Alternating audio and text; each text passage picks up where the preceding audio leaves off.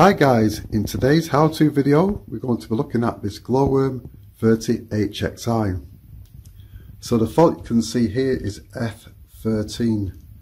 So we're going to investigate what that is. So F13 could be either the main PCB or it could be a communication error between the low voltage components.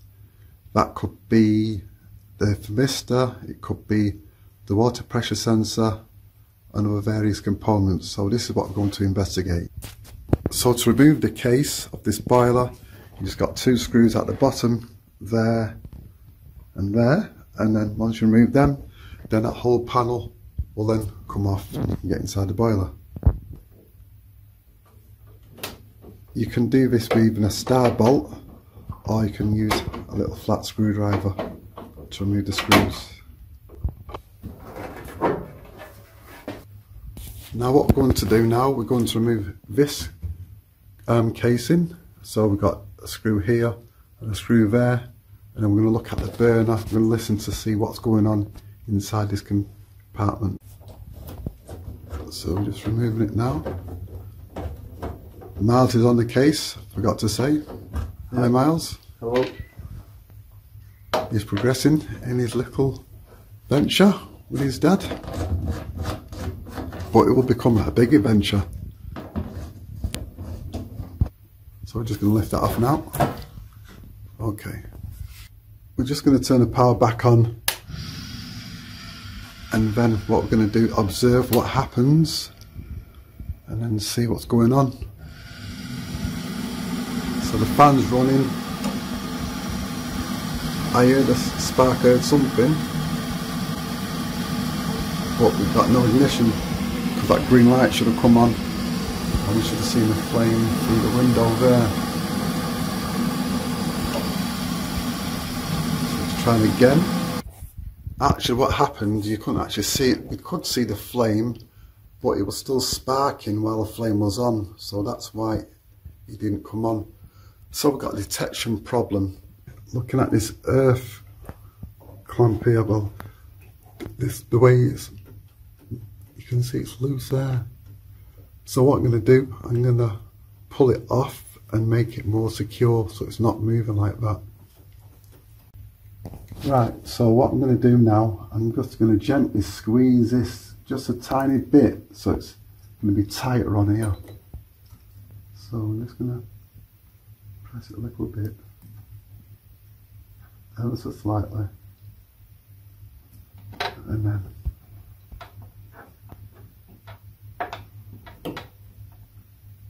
it feels better. Yeah, that's better.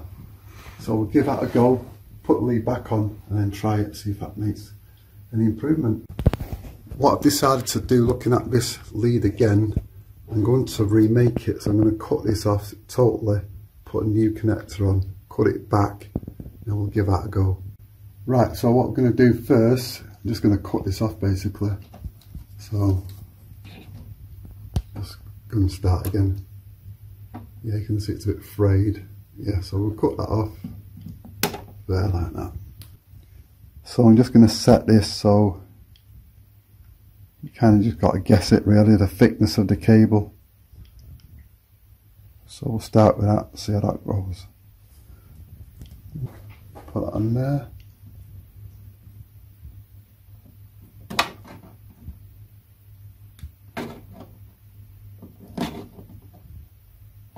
about it. So I think that's going to do a bit more. Actually, it's probably eating into it a little bit too much.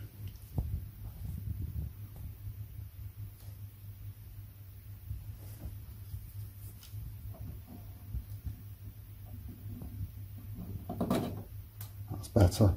So I can get the spade connector on here, I bent it over and I shove it on there, just get it sort of, you don't want it sticking out too much, and then get my grips and I'm going to squeeze it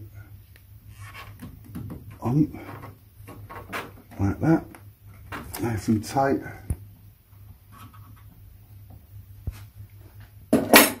And then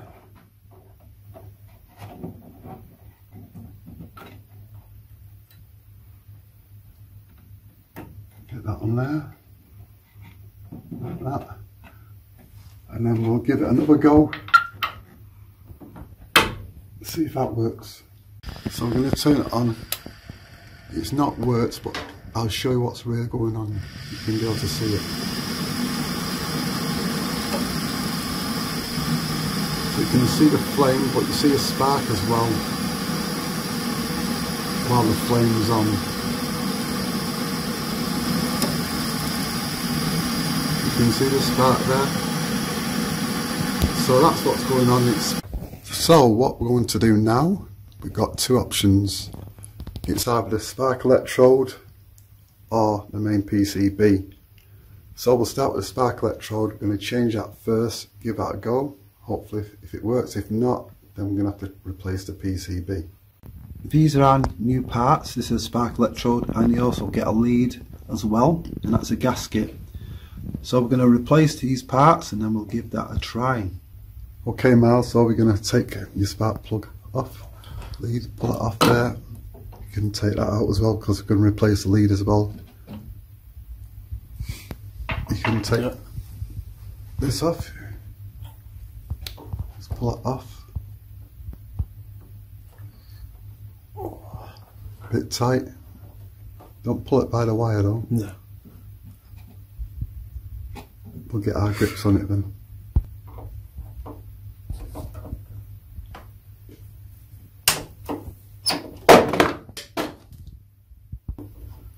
You dropped a screwdriver. I did.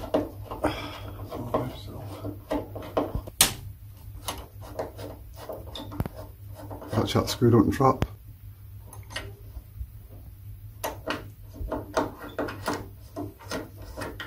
That's it. So this is the gasket, the old one anyway, so we're going to pull it off like that. It's quite thin really. So just brush out the way, like that. Now you're going to put that gasket over the top here. Be careful with it. Drop it down like that, that's it. So we'll get hold of the whole thing carefully now, and then we're going to, let's get one of these screws. I'll get a screw, and then we'll go up here, off of that in, through the hole.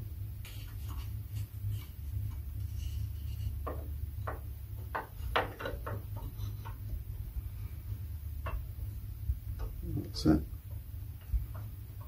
And then get one of these screws here, you screw it up.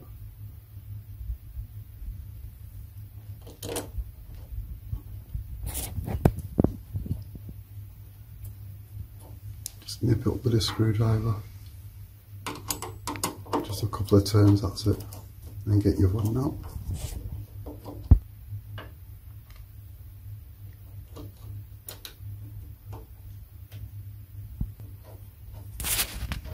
What's it like doing hands on like this, Miles? Very good. So you're still doing your plumbing at the moment, aren't you? Yeah, about a third of the way through. That's it. So it's doing plumbing because as a masterful engineer you need a plumbing background to give you that understanding on hot water systems, pipe work, and understanding heating systems as well, because they're connected. So it's a good thing for you to learn plumbing, especially if you're the new engineer like Miles. So good advice to take. So we're going to turn it back on again. So here we go. Let's see what happens.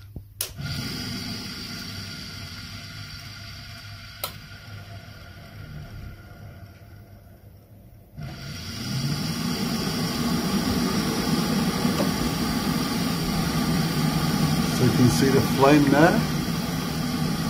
Nice blue flame, and there's no spark in there. It's staying on. There's no spark. So that's looking good. Yeah, I think we've cracked it this time. So it looks like it was the spark electrode. Yep, that's it. It's all good. It's all fired up. So that's going to be it on this video. We're all racing ahead, the fan's going high speed, That's all brilliant. So that's me on this video. So if you like what you're seeing, give us a like, any comments you've got. And that's it from me, and I'll see you next video. Bye for now.